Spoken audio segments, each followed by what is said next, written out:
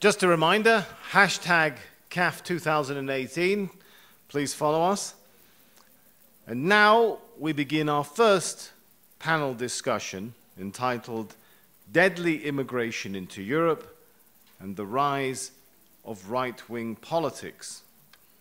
We have several distinguished speakers, but I'm going to invite the moderator up to the podium to introduce in a little more detail the topic, and of course she will then introduce each of the speakers.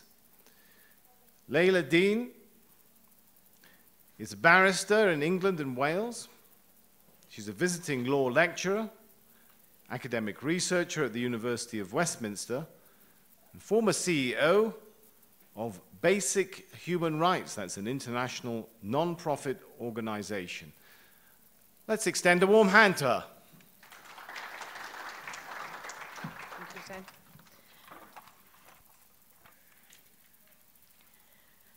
Good morning, ladies and gentlemen. This is the first of the 3 panel discussions today, and the first panel discussion on deadly migration and the rise of the right wing. As Zen was saying, in a former life, I was the founder and CEO of Basic Human Rights. And I assume the majority of people in this room will have borne witness to the suffering and plight of the most vulnerable people fleeing disasters and conflicts. They flee for many reasons: lack of access to food, water, shelter, and justice. We will all agree that these are basic human rights.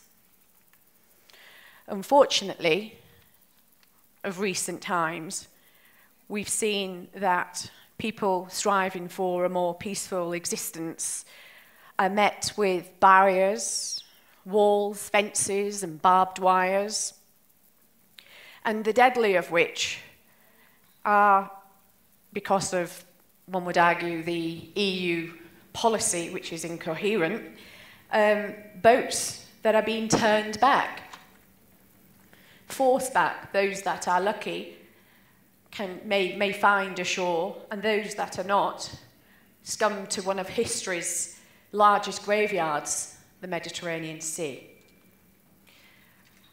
I'm going to, before I introduce the panel of experts here, I'd like to pause and let you think about this quote from the late Kofi Annan.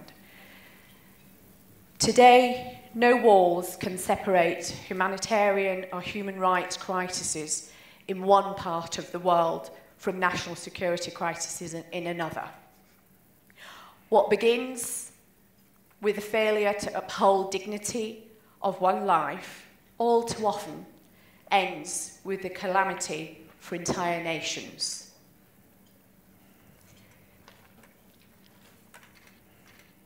Ladies and gentlemen, the panel speakers we have today, the first of the speaker is Mr. Aasil Ahmad, partner of Babas Ventures, an investment advisory group focusing on the growth opportunities in emerging markets. Mr. Aasil will be followed by Nazinine Moshiri, UN member of Somalia-Eritrea panel of experts. Nazinine, prior to that, has endured a 17-year career in broadcasting and news. She thrived in some of the most dynamic newsrooms in the world, leading teams on complex and often dangerous missions. Mr. Mohamed Dangor is the former South African ambassador to Libya, Syria, and Saudi Arabia. Mr. Dangor and his siblings joined the struggle at the early age, and 5 of his 9 siblings actively took part in the struggle, in the South African struggle. And the final speaker is a legal practitioner, Ayo Obey. Ayo is the trustee of the Brussels think tank, International Crisis Group, and in Nigeria she's on the board of the ZO, and excuse me, WBC Memorial Libraries, and the Ajagunle Community Project. Ladies and gentlemen, please give a warm welcome to Mr. Aasil Ahmad as the first speaker.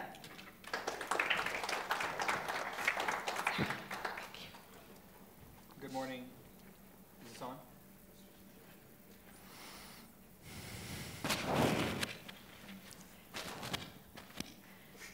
Okay, now it's on. Okay, good morning.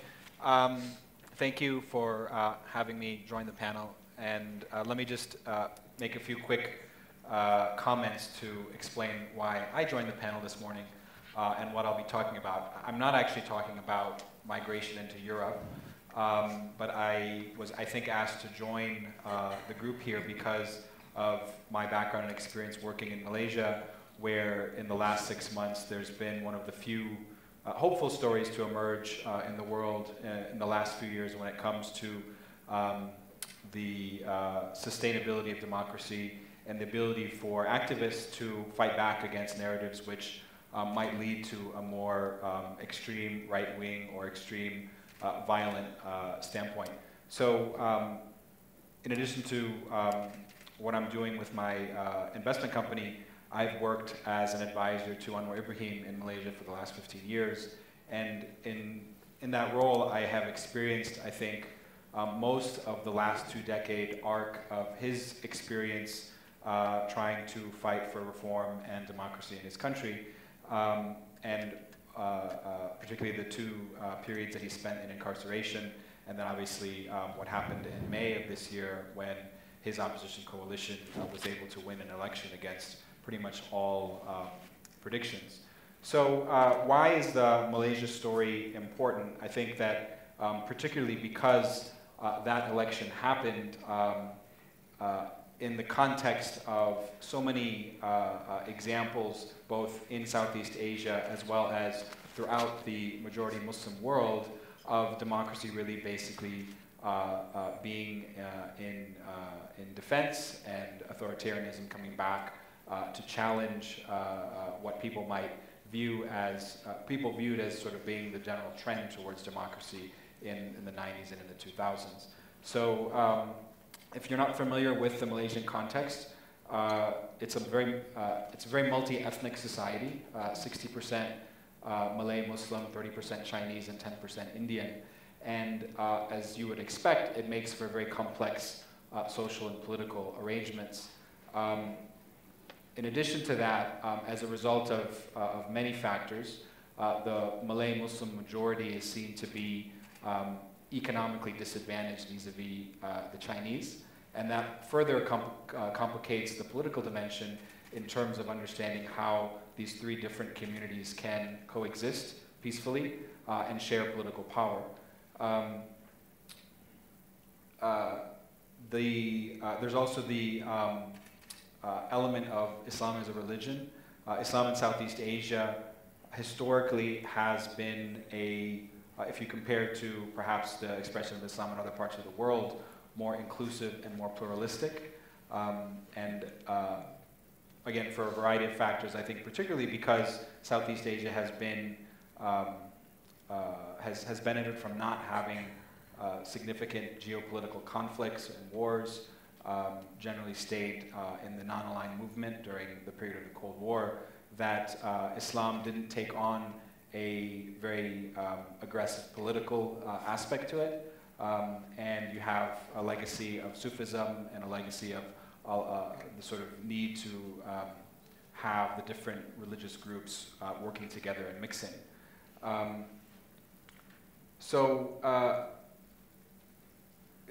If you look at the specific political aspects of Malaysia and why this election was so significant, one of the things that you really need to understand is the economic positioning of Malays and non-Malays. So since Malaysian independence, there's been this need to balance and figure out a way to uplift all groups. But because the Malays at the end of the colonial period were predominantly in the lower income group and predominantly less educated, there was a need to implement certain affirmative action policies to try to uplift that community and create more parity in the society. Those policies, which really started in the late 60s and early 70s, have become one of the things that I think Malaysia is known for, is these Bumiputra, which means literally the sons of the soil. So the indigenous population were given a number of privileges, both in the constitution, but also gradually in the sort of informal rules of economic, civil service, and business.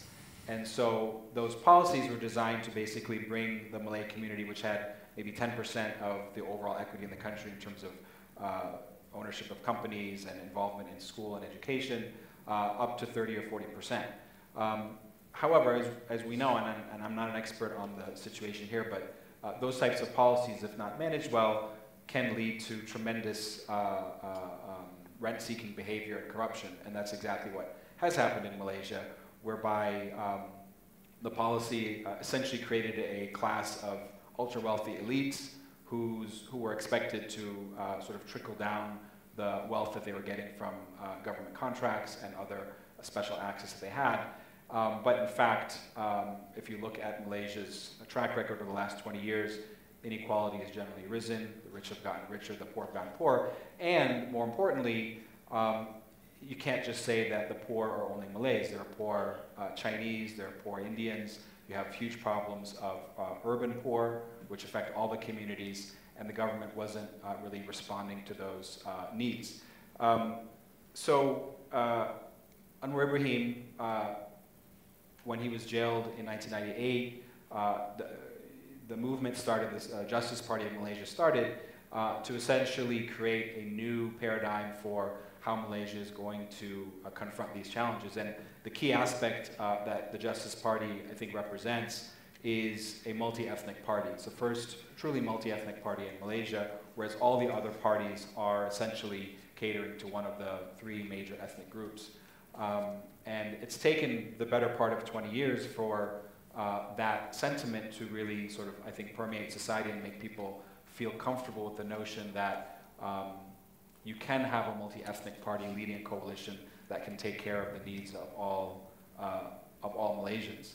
Now, it has not been easy, and I think sort of to bring this back to the topic of our conversation, throughout the last 20 years, and really throughout, I think, Malaysia's post-independence history, there's been this current or this strand of trying to play up the racial sentiments of the what is perceived to be marginalized majority, and use that mixed with a probably more extreme version of Islamic nationalism or Islamic Malay nationalism to say that if the Malays lose power, then the Chinese are going to take over. And these types of very jingoistic or ultra-nationalistic rhetoric start to take root. I'll give two examples, and there's many of these, I think, that we could talk about, but whenever there's a sense, elections are coming up or something is in the news that might suggest that there's going to be some tension between the groups, then these sentiments get sort of exacerbated. So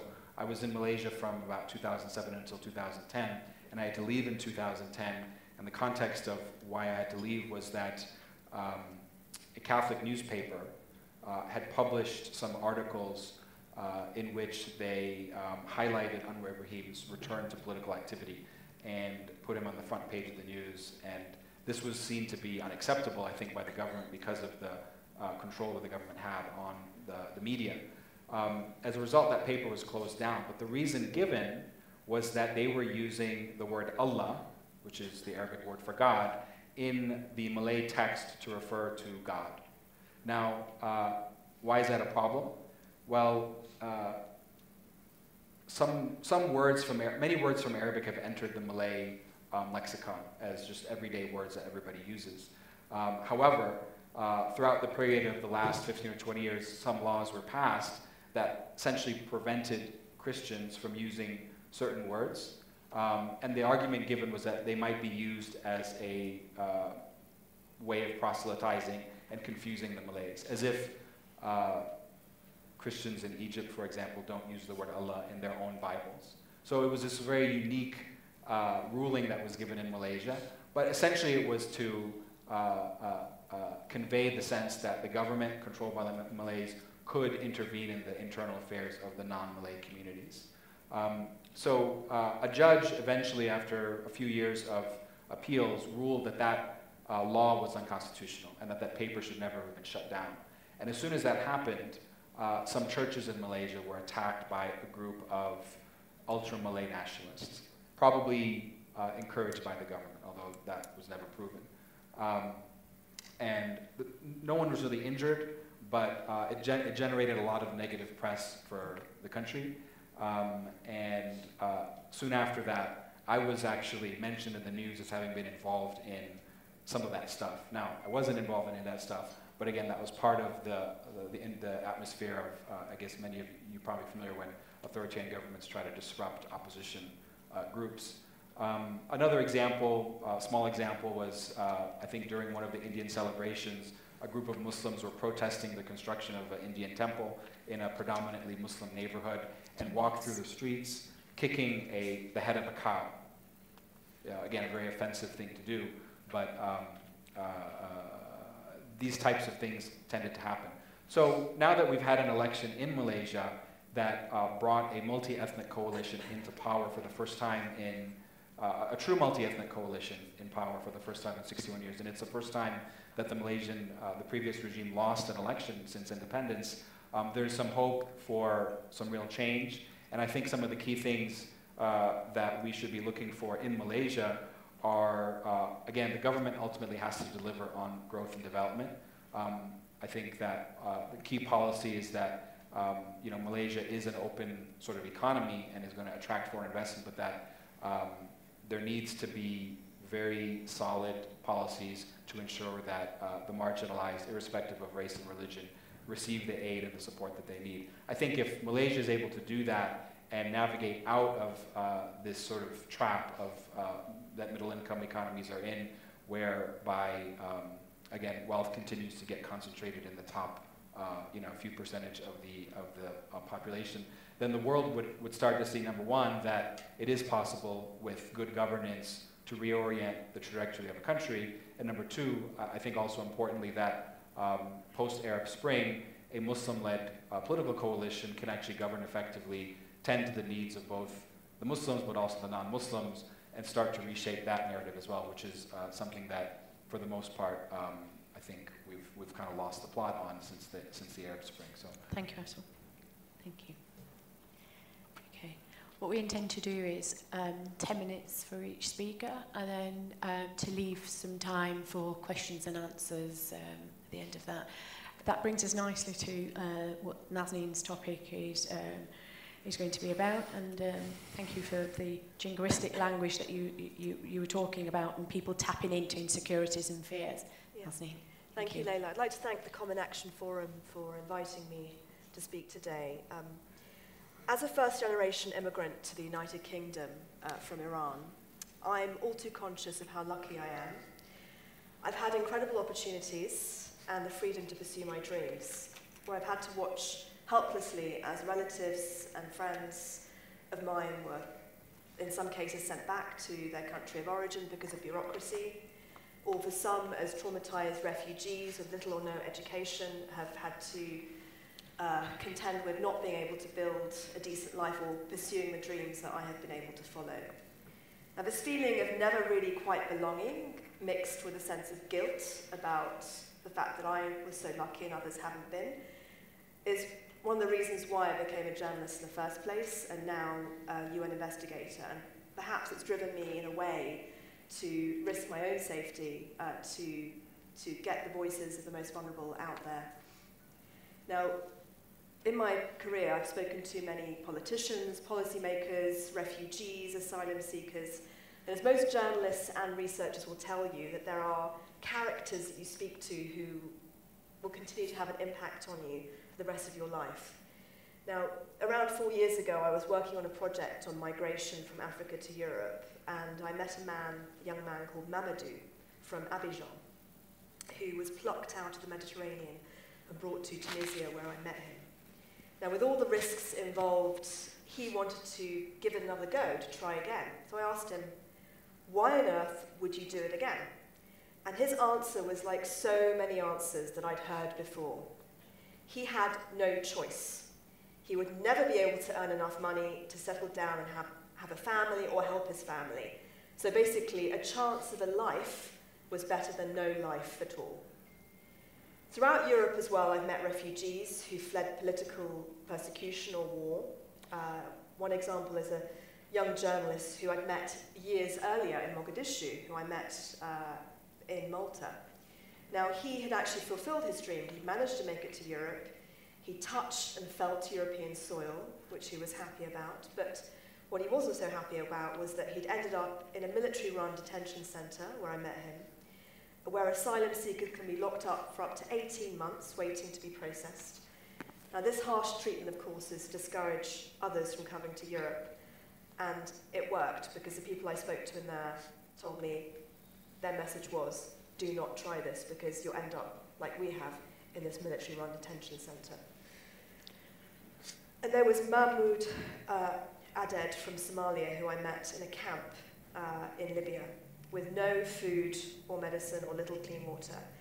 And he asked me, in fact, he actually begged me, I want a better life. Can you tell me how to get it? And it really made me feel ashamed. I did have a better life, but what could I do to help people like him achieve their dreams? So when I finally did settle down in Tunisia, I attempted to help two young immigrants that I'd met, one from Gambia, one from Ivory Coast. And what I did was I paid for them to travel from southern Tunisia to northern Tunisia. I found them a job. But my plans were scuppered when they were arrested by the police and basically put in detention, ready to be deported. And this is the problem in many countries, that when you do try to help people, when they do manage to make it to Tunisia or whatever, they're not allowed to work. They're not allowed to get an education. They're not allowed to do anything. They're not allowed access to healthcare. I'm going to touch on this a bit later on, but just to finish the story about the two young men that I met, I managed to get them out of detention. One of them went to Libya and got to Italy, and he's fine. The other one was so disillusioned by the experience and risking his life again and again, ending up in the detention centre in Tunisia. He basically went back to Gambia to try to build a better life for himself. Now, when reporting on these issues, I noted that journalists and commentators, all of us, including myself, followed the norms of distinguishing refugees from asylum seekers, from economic migrants and immigrants. So in the camps that I spoke to with people in Libya and in Tunisia, they were running from war, human rights abuses, and we called them refugees.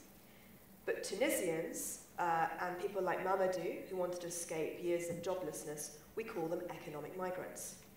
So an asylum seeker has left their country and is seeking protection from persecution. A refugee has already received such protection.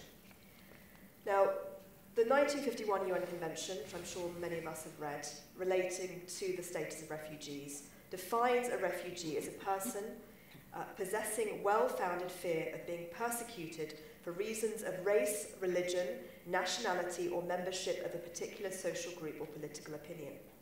But what about those fleeing environmental disasters, such as flooding or desertification? The 1951 Convention doesn't define these people as refugees at all. But, as Bill Frelick, who I know from Human Rights Watch, says, if someone's life is in danger, it really shouldn't matter if it's because of a gun, or because of a landslide or an earthquake. The International Organization for Migration defines a migrant as any person who's moving or has moved across an international border, regardless of legal status, whether the movement is voluntary or involuntary, what the causes for the movement are, and what the length of stay is. Now, I would argue that in some ways, these distinctions that we use and have become commonplace are a get-out clause for many rich countries, particularly in Europe. Some say it even dehumanizes one group in favor of another, making migrant, as we've heard, and the word immigrant, a dirty word used in some European countries.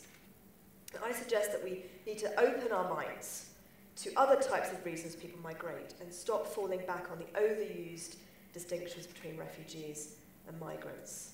Now, during my time reporting on both sides of the Mediterranean, and particularly my time in the Horn of Africa, I've come to the conclusion that while the world is closing borders, while the world is building walls, I think that the solution, and it's not just me who thinks this, many people have put this forward, but I think the solution is actually fairer, freer borders with more opportunities. But I do agree with those who say that we need more open borders, yes, but they have to come in hand with domestic and international policies that can address labour market forces, for example, and manage economic tensions that become rife when you do have open borders. But I disagree wholeheartedly with those who've used the fear of more open borders and the refugee crisis in Europe for political gains. We've seen it all across Europe, from Hungary to Sweden to Italy. We've seen nationalists and far-right parties making gains. We've also seen people who've taken office sort of moving towards more centrist positions in order to adapt to this changing position that we're seeing. Now, of course, this is all part of a backlash against the political establishment. We've seen it everywhere.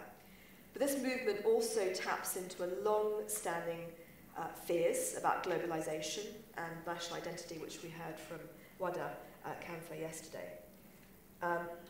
It also taps into fears that more global migration will lead to uncertainty, disorder, and violence, and I argue that's just not true.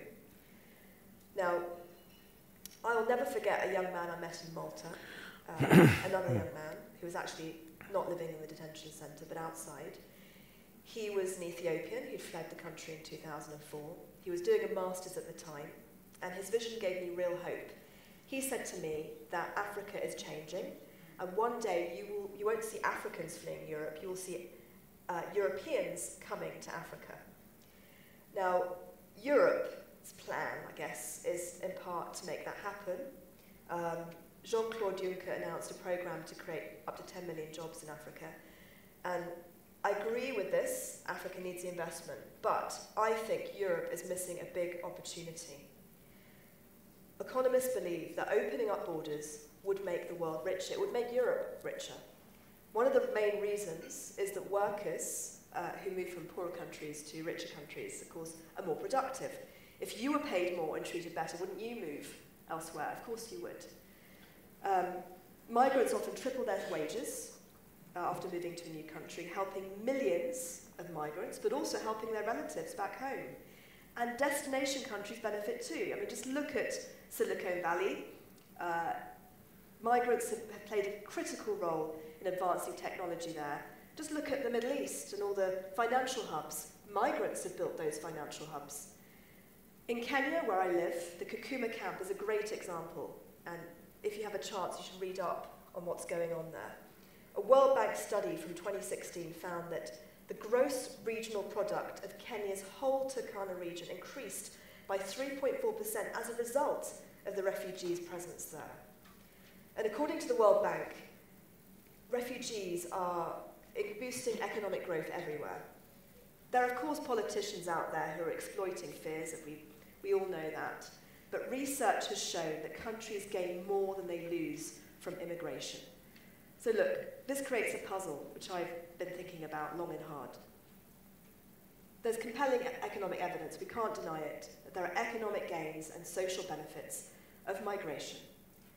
But how does this sit with a stark political opposition to immigration? Now, if you read many political polls, they'll tell you that one of the biggest fears people have is migration. And we've seen that in the rounds of elections in Western Europe, we've seen it in the US as well. So many economists think that people are ignoring these findings, or economists aren't convincing people of these findings, and many economists attribute political opposition to cultural and social factors, including xenophobia. My second reason for disagreeing with the rhetoric is a moral one. Now, why should we accept that we live in this so-called global village where being born is basically a lottery, a chance? How can anyone justify forcing poor people to stay in a poor country and rich countries excluding others from their fortunate situation? I just can't accept that. There's also an argument that there exists a human right to immigrate.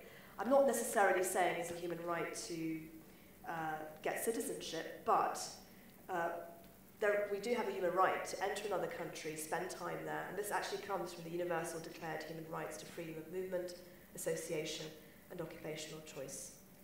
Finally, we are living in an interconnected world. The UN estimates that 258 million people now live in places other than their country of birth, an increase of nearly 50% since 2000.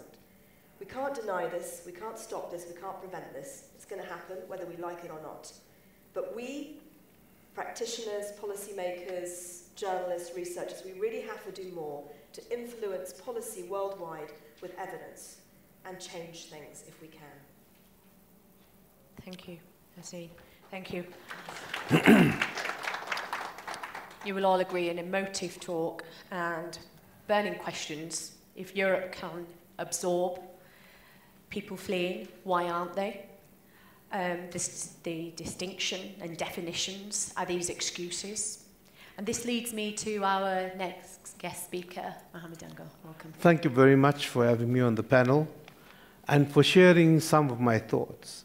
What I'm going to speak about initially is about Libya, what had happened in Libya, what gave rise to the problems and the racism that exists within Libya today, and what are possible solutions, if any. I will talk about dignity, non-racialism, non-sexism in a second panel that I'm about, so I'm not going to address that here. Libya, that I lived in for 5 years, almost 6 years, before the uprising, during the uprising, and after the uprising. Before the uprising, it was a magnet for workers from West Africa, from Chad.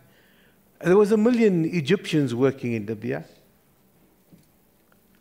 And then came the uprising and the collapse of the Libyan state, resulting in the national question, and the national question is terminology in our terms in South Africa for racism, for the rise of tribalism and the rise of regional interest of power.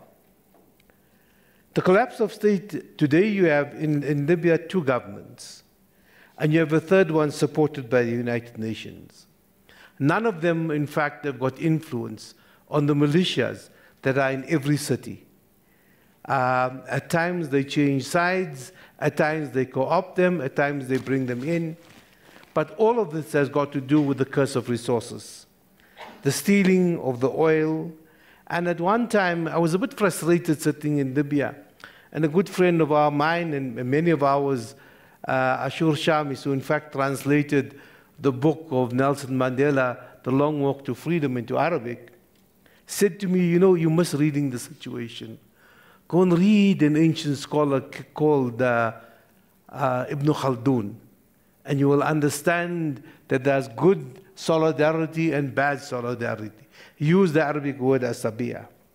And I said to him, Ashur, what are you talking about? He said, well, every city now wants to look after itself. Every political leader in that city is looking after that city's interests and their own interests. 2 is you have the regional interest.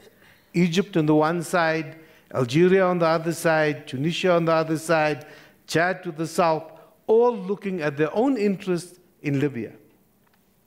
And then you have the international solidarity of people, and some of them said to me, you know, the issue in Libya was a NATO-led uprising supported by some Libyans. Of course, there was the issue of there was resources given to people, but essentially people were robbed of their dignity, and I think that is why you had the problems that came about in Libya. So you have the curse of resources, a failed state, and a West that was aware of what in fact was going on. The late American ambassador to Libya was killed, Chris Stevens, and ourselves, Gaddafi forced us for a long time to sit for many hours talking to each other. The West actually was aware of what was going to happen. So there was no accident that they didn't know what they were promoting.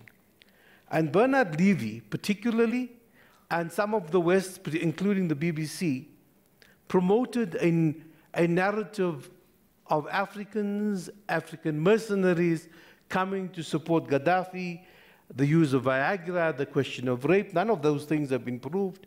None of those things have ever gone to court. But what they did do was prevent African solutions to African problems. I was present in Mauritania with 5 African presidents that were going to go to Libya to find a political solution. That night, the Secretary General of the UN called and said, "You can't go. The French have said they're going to start bombing tonight, and your safety is not guaranteed." So quite clearly, NATO and the French in particular wanted a military outcome and not a political solution to the problem. So we then go back to African solutions to African problems. We need to ask ourselves in the solution today, can the Arab League play a role? Is the Arab League capable of promoting democracy, individual rights, and human dignity in the present situation? In my view, not. The interests of Europe are to get the supply of oil, and Eni from Italy has been pumping oil throughout the crisis and up to now, and stopping migrants from leaving Libya. There's an urgency to hold elections by being promoted by the UN.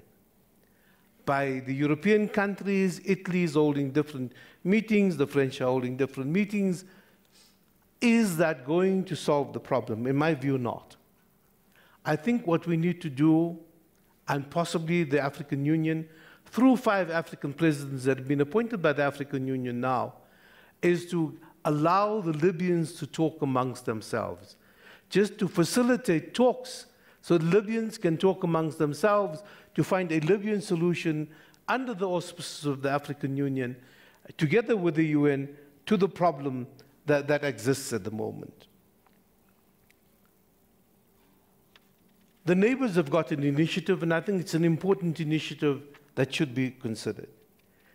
Because Algeria is affected by the Libyan situation, their security.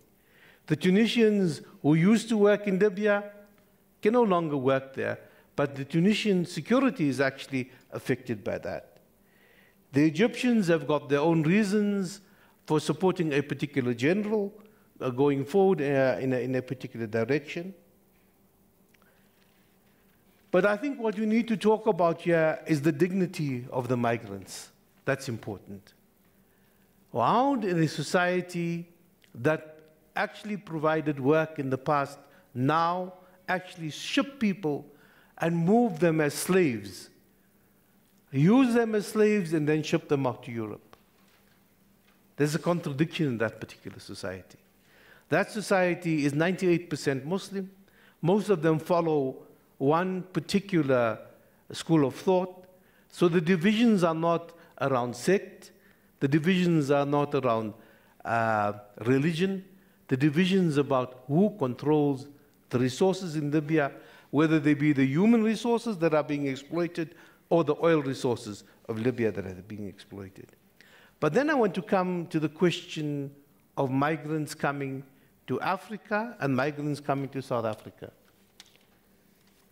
Libya was an attraction to the north for workers. South Africa became an attraction to the south. And we didn't put people into camps. We allowed people their human dignity. But people have come here and have gone into their own ghettos. Ghettos of the mind, physical ghettos. If I take the Somali immigrants, they live in an area which we now call Mogadishu. But the problems of Somalia and the tensions in Mogadishu are being played out in South Africa. Can we afford that? That is going to lead to xenophobia once again here. Because South Africans are going to look at this and say, do we actually need this? And those communities need to understand they cannot ghettoize themselves, either in the mind or physically. Because I think the dignity of that individual, the coming here, is important.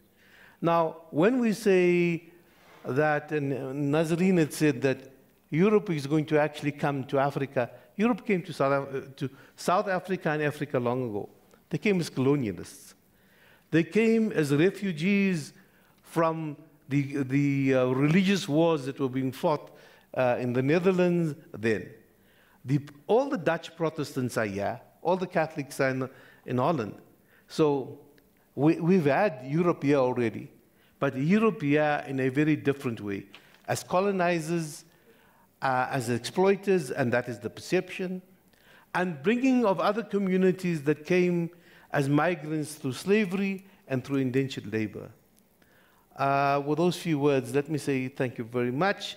But I think importantly for this organization is to have the discussion, and the conversation is, how do we assist in trying to bring a solution to Libya?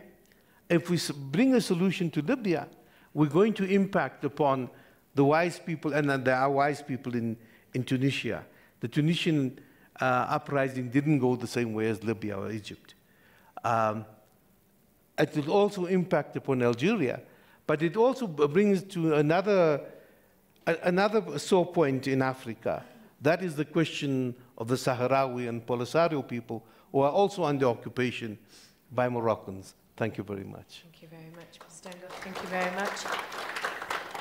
And there are words which center around dignity, with respect, justice, and extremely chilling words of migrants being used as slaves. And I think, as you said, that if we find the solution to the Libyan solution, then what this panel discussion here is today about, we will go somewhere to resolving, giving some dignity back to people fleeing from these areas. And that brings me to Ayo Obe. Oh, thank you. And I want to thank the Common Action Forum for inviting me to be a part of this panel. It's been interesting listening to everybody because in a way we started with Mohamed giving an idea about what can be done in societies to prevent people, to deal with the push factors that drive people out. And I did find myself wondering, Nazinine, whether I'm included in those 258 million, because I also live in a country in which I was not born. But in my case, I was born in Britain and I live in Nigeria.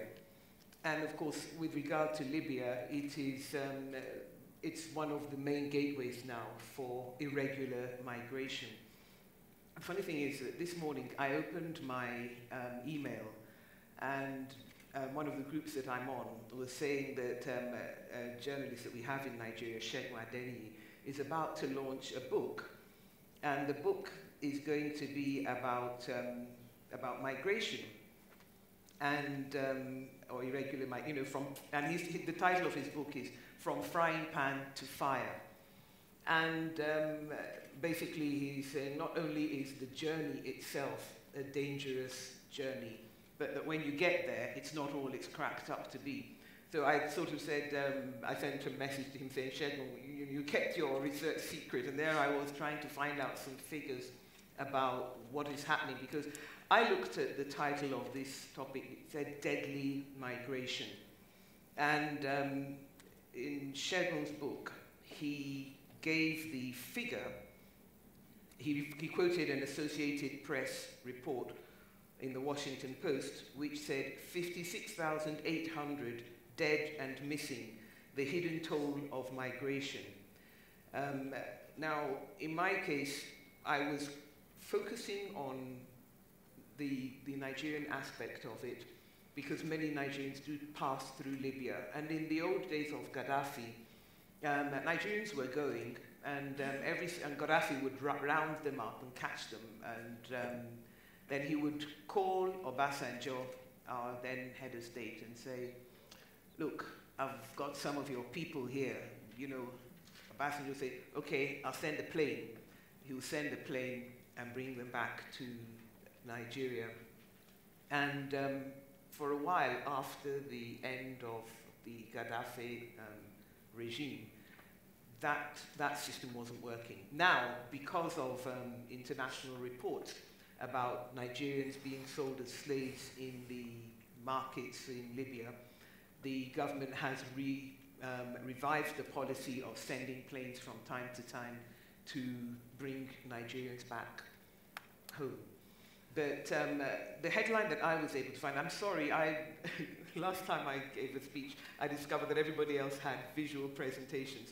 So I prepared a visual presentation, and all you can see, which is most of you can't see, but what this headline on a Nigerian paper says is that illegal migration, 10,000 Nigerians die in Mediterranean Sea and deserts, and that's the Nigerian Immigration Service giving these figures. And this, they were talking about just 1 year of migration. And this is what he said, if I may quote: "Smuggling of migrants is taking a front burner in world affairs today. Almost every day you hear stories of boat capsizing and people trying to reach Europe. Nigerians are dying every day. This year alone, 4,900 Nigerians died on the Mediterranean route to Europe. There are countless others who died on their way through the deserts. We've even lost count. Many more perished on that route. In fact, over 10,000 people have died on the Mediterranean route and the deserts. Those who died in the deserts are far more than the dead victims along the Mediterranean route. There is the need to create awareness within our community that going to Europe is not an option, particularly if it is through irregular routes." So I hope that illustrates why we have to talk about this as a deadly topic. And of course, we know that the people who are trying to reach Europe from other parts of the world, be it Syria, or even as far afield as Afghanistan, are facing really terrible perils. However, I think we should say that unlike their West African counterparts, and of course because of the size of its population, Nigeria has the largest share, but other countries in the sub-region also contribute their quota. But unlike most of us from West Africa, the people trying to enter Europe from countries like Eritrea or Syria, Iran, Iraq, and Afghanistan are in fact fleeing deadly persecution. It's not to say that some West Africans don't also claim asylum, or even that they don't have reason to, but most of them are just moving around the globe, as people have done over the millennia, in search of something different, a better life. But those traveling to Africa, from Africa to Europe through these irregular routes, tend to make the international news headlines only when they perish, or when they run the risk of perishing if they're not rescued from the flimsy craft in which they've been put to sea by people smugglers in or around the Mediterranean, or when they make it to the shores of the Mediterranean. But asylum seekers fleeing war and persecution in Syria and Iraq made headlines in Europe as soon as it became clear that they were indeed fleeing, and that the main place to which they were fleeing was Europe. But in my preparation, I said that we should pause before we get to Europe and talk about what we mean by immigration. But fortunately, Nazinine had done that, the distinction between migrant. I mean, quite frankly, if you are living outside Britain and you hear the word talking about, you hear the way that the media there talk about migration, you will normally hear them talk about either illegal immigrants or bogus asylum seekers. And the concept that people might have a real reason to seek asylum is really just by the way. But we also have this expression, expatriate workers, and it's one of the words that's used to separate the black and the brown from those who are not black or brown. Although it's not entirely a racial division, it could also be a class thing as well. I mean, my daughter put out word that she's looking for she wants to employ somebody to fill her old job as an executive assistant. And many of the many replies that she got, one included the cryptic statement, "I'm an expatriate." And we were sort of wondering, well, what does that mean? Is the applicant not a Nigerian? And even if they're not, does that mean they don't have to have a CV or a work permit? I mean, actually it turned out the person was a non-Nigerian living in Lagos, so they were thinking they were interested in the job. So, there are all these different words that we use to divide ourselves. But in the title of this topic, the immigration in question is not that of the expatriate workers swanning around from one executive position to the next management job. No, it's the movement of poor people to rich countries. And those numbers have shown a marked increase up to 2017. I quoted from the same article in that newspaper item that was headed about Nigerians dying. Just the numbers of people and the huge numbers that are coming. But let me move on to the issue of Europe. However, at a time when the President of the US has promised to deploy the US Army to combat an invasion of people fleeing danger in their own home countries in Latin or Central or South America, I think we don't need to limit our observations to the European continent. We should rightly also turn our observations to the countries that were settled or largely made their own by Europeans and their descendants, such as Canada or Australia. Now, the next picture that I had was this famous picture of Alan Kursi, the young Kurdish boy whose dead body was seen on the beach. He was fleeing from the war in Syria. And I also had a picture of these coffins of 300 migrants who had died, and they'd been perished at sea, and their bodies had been brought ashore to Italy, and they were put into these coffins. And the picture actually shows EU delegates paying tribute to the Lampedusa victims. And at that time, it reflected the concern and soul-searching that these events were provoking in Europe. But as they say, the first cut may be the deepest, but it changed. The narrative of compassion and fellow feeling was quickly overtaken by this. And this is an advertisement that was put out in the campaign for Brexit, where the people who wanted Britain to leave the European Union, it's called Breaking Point, and it's a snapshot of people who are fleeing from the war in Syria, and it just makes it look as if they're shoulder to shoulder marching, and they're about to invade us in Europe, and we all need to be very much afraid. So unfortunately, it's the scars that remain. Yes, we still have the uncounted numbers of good-hearted, ordinary citizens in Europe and other rich Western countries who themselves take risks to rescue and assist migrants and asylum seekers. You see them at the jungle in Calais, trying to, on its successors now, trying to make provision for people who are trying to get to Britain to join their family and friends. But their everyday acts of decency and kindness towards fellow human beings are now either at risk of being forgotten, or worse, are the subject of active vilification, not just from mean-hearted individuals, but from their own elected representatives and even from their own governments. So my next picture comes from another time and another place, and unfortunately it's really too small to see. It's black and white, but it's a boat full of people, again, people who are desperate, who are fleeing. But these people happen to be, here's another one of people fleeing again. But these happen to be what were called the boat people. I mentioned Australia earlier on, and okay, I should stop. I just wanted to talk about Australia in the context of the rise of right-wing politics. Because when Australia was facing similar situation to what we are seeing now with regard to Europe, that is, people in your vicinity coming to your country and wanting admission. Australia at first welcomed people with open arms, but then they started saying, look, these people are jumping the queue. And it's not that we don't want to admit them, not that we don't want to have them in our community, because in fact Australia had made a good effort in terms of managed migration and assimilating people. I mean, it's taken in many people from Vietnam, and once it ended its whites-only policy, it has been able to become much more reflective of its own neighborhood, which is in, South very close to Southeast Asia and so on.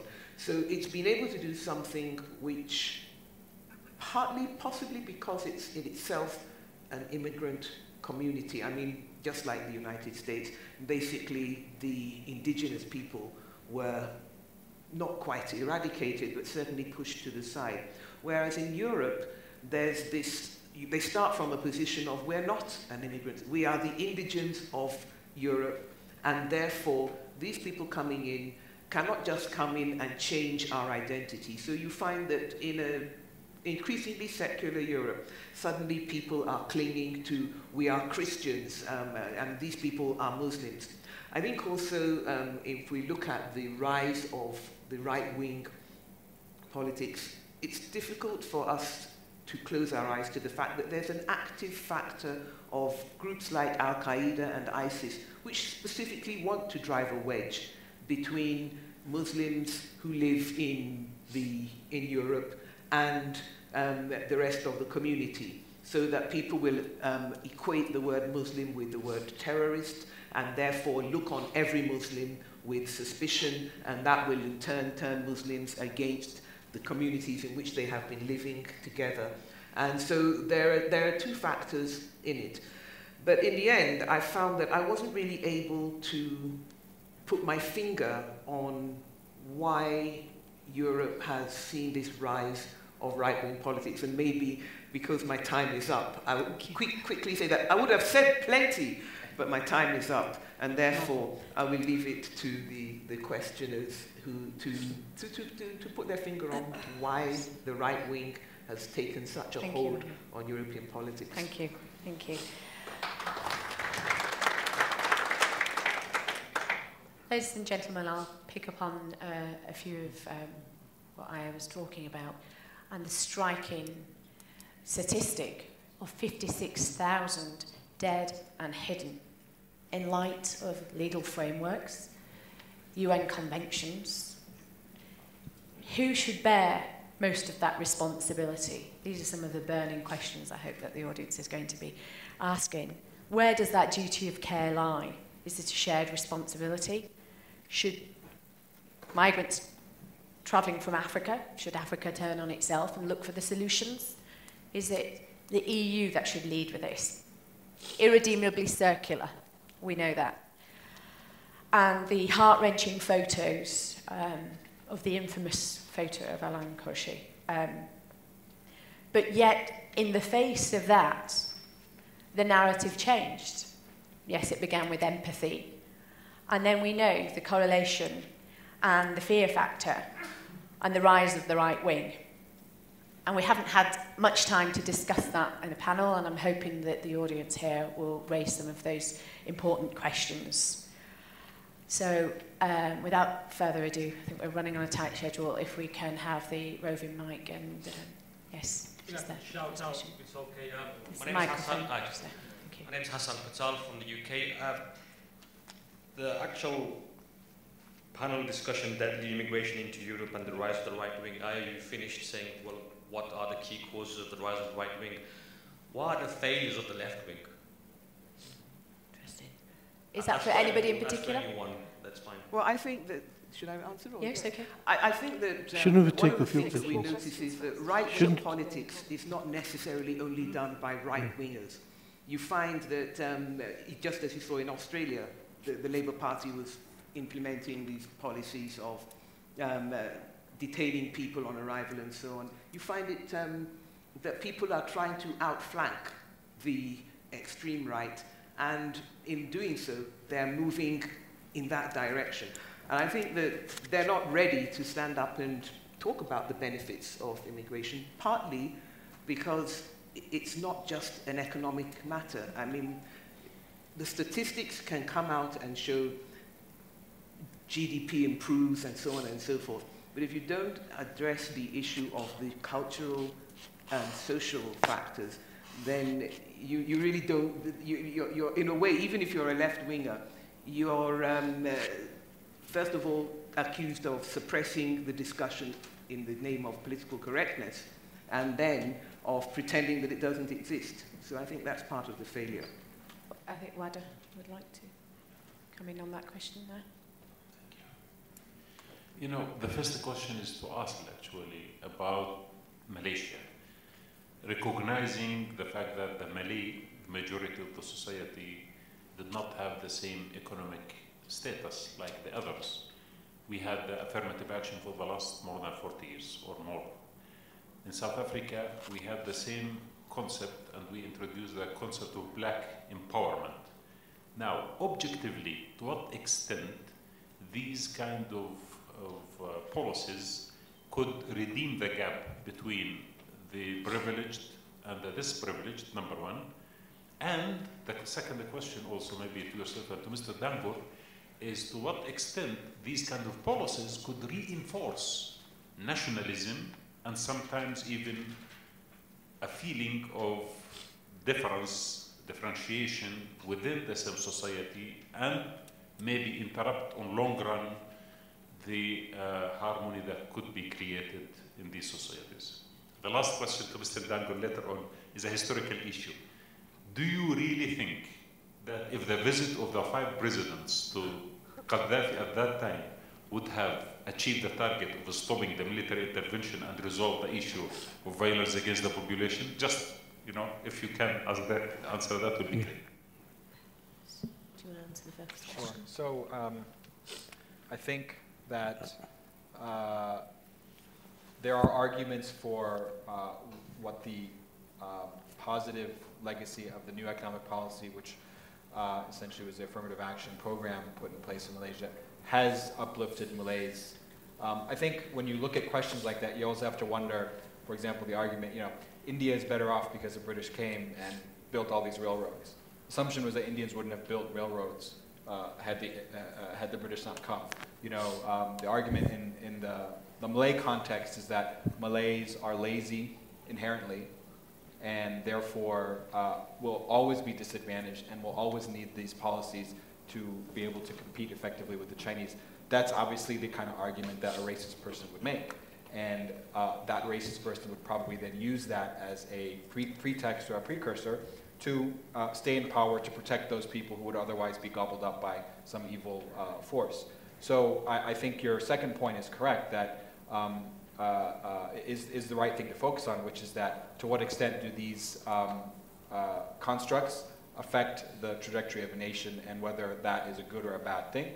I think what I would hope the new government in Malaysia is able to do is to create a new narrative that poor people are deserving of support from institutions, irrespective of their backgrounds, and that it's really up to the ability to have good governance to make sure that the vast sums of money which fly out of countries in the form of you know, money laundering and other sort of illicit transfers, that money stays in the country and really benefits the people.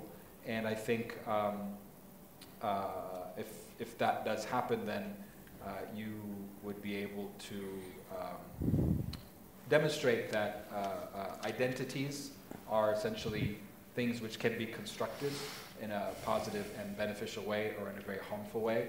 And the people who actually control the institutions in a country have a responsibility to play in creating narratives that are healthy and integrate people and integrate knowledge and make people feel that they have a place in the country. And I think just to you know, sort of tie again the issue of migration, I mean, there's obviously the crisis in Myanmar, vast numbers of Rohingya refugees spilling out throughout the Southeast Asia region.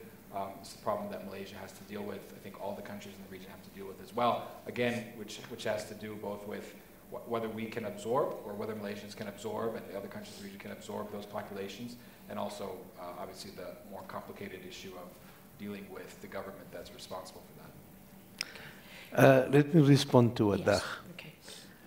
Interestingly, the two of us had met in Libya during that crisis at that particular point in time. Oh, it was after that. I think that if an African solution was allowed to take place to an African problem, which was Libya, possibly the outcome could have been very different. It would not have been a military outcome, but a political solution could have been found Gaddafi could have left and left the players behind to talk to each other to actually try and resolve the problem. But beyond that, I don't think that some of the powers actually wanted a solution in Libya. When Tariq Mitri was on the point of trying to bring all the people together as the representative of the Security Council General Secretary, he was removed. He was the one person who could actually have the depth and understanding of doing that. The UN then brought in somebody who took money from one of the regional powers that were playing there. And the UN actually lost credibility in that. So this is why it is that the UN, alongside now, I mean, at that particular point in time, it was then, and I believe it could have happened, but I think now, the UN, alongside the African Union with the 5 presidents, needs to facilitate a process to find a political solution now. And to bring all the parties together, inclusive, leave nobody out, including the Gaddafiites. Bring them on board so that you can actually find a Libya that can move forward, a government of national unity, whatever. But the Libyans must talk amongst themselves and find those solutions. But the Libyans are not going to find solutions like the South Africans couldn't find solutions while the other powers were trying to influence it. We need to actually become the facilitators of solutions rather than trying to control the situation. Going back to the question of black economic empowerment, I was hoping that that kind of thing could come in my next session because I'm dealing with non-racialism and those kind of matters, and I have other South Africans there. Could I deal with that matter in the next session, if you don't mind? Yes. Can we take 2 questions in one go? Sorry, I can't see for this podium here. 2 more questions, and then, yes. So can we have yours, Michael, and then the gentleman? Sorry, yes, go ahead. Thank you. It's Ele Muloi. I thought the panel would answer the question that was asked by the lady there about who's responsible about this. Let me start about saying, for example, 1994 Rwanda genocide. Is the Belgium responsible for that? Let me speak about Saddam Hussein. Is America, Tony Blair, and the Americans responsible for that? And on Gaddafi, is Hillary Clinton and Barack Obama? Because if you look back, George W. Bush considered that he was wrong. Barack Obama considered that he was wrong about Libya. So who is responsible about this? You look at Cameroon, people are dying, serious calamities. Is Anglophone and Francophone, who is responsible if we could answer that question? Let's forget about immigration making America or Europe rich. Let's speak about calamities that are happening on the ground. Who is responsible about this? Thank you. Thank you. Just here. Thank you. This is just a quick follow-up. Michael Amoa from the NSC London.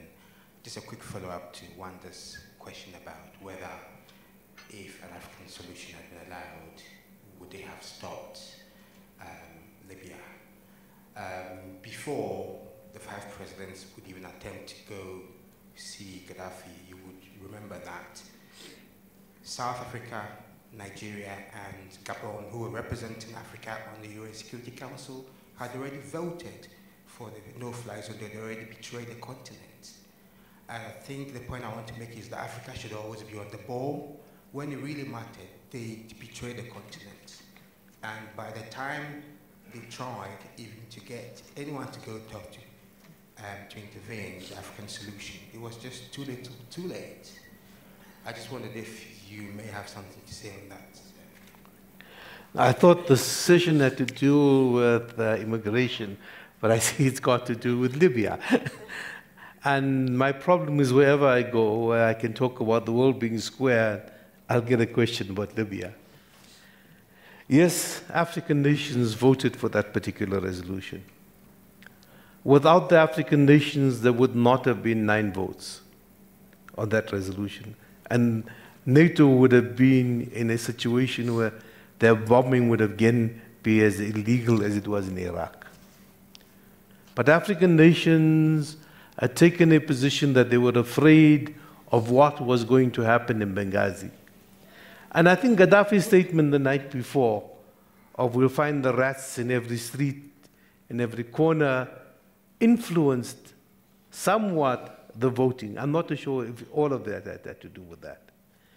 I think also it had to do with the influence of the US on African nations. And my own view at that time, and I expressed it quite publicly, that my own state should have listened to me, I was on the ground, and not listened to other people. And Africans, but of course the African Union then came up with the African Union plan. It was after the vote was taken.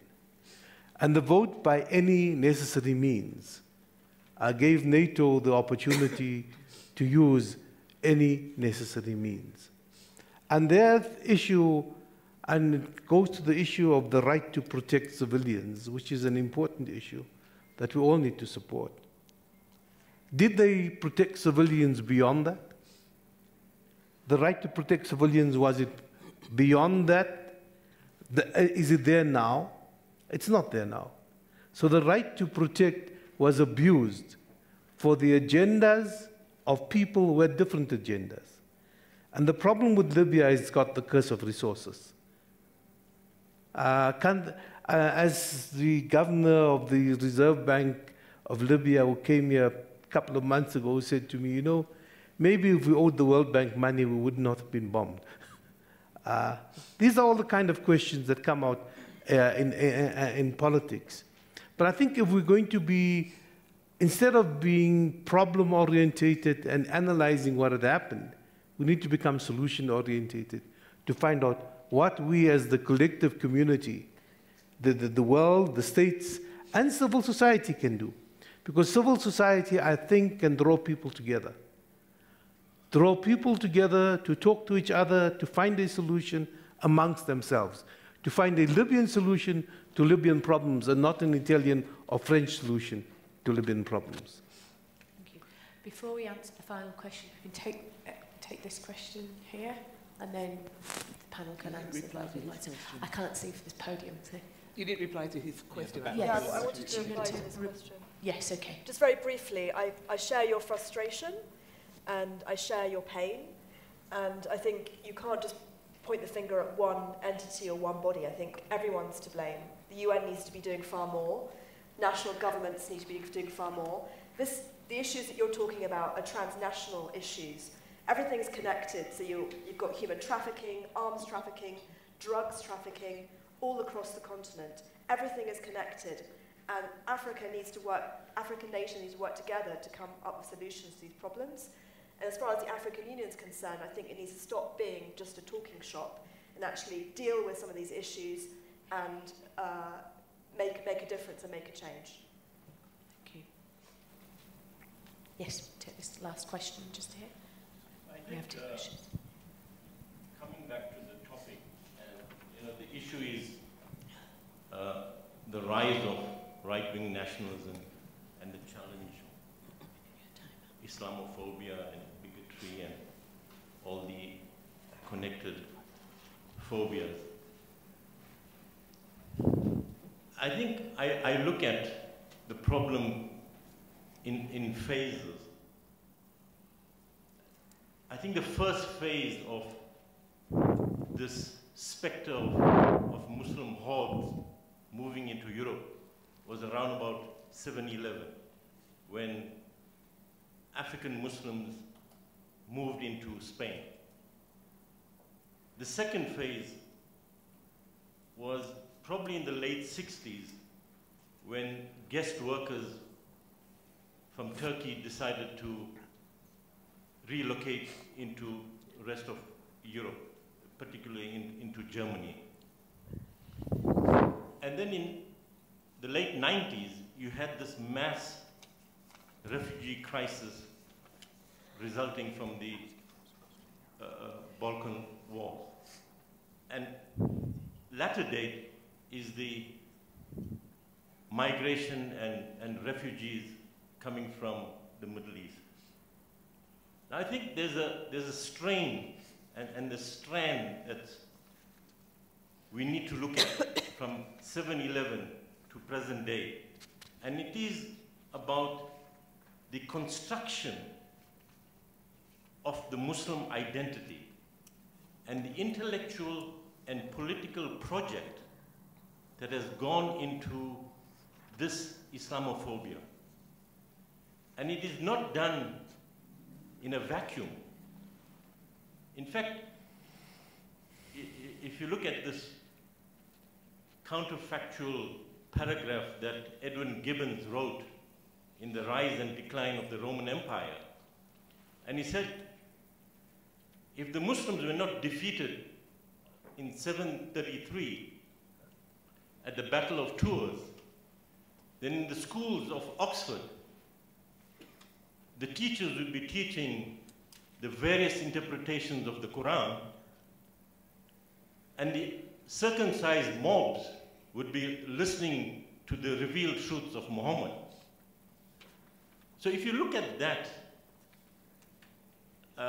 creation of the Islamophobic identity, it is very important in how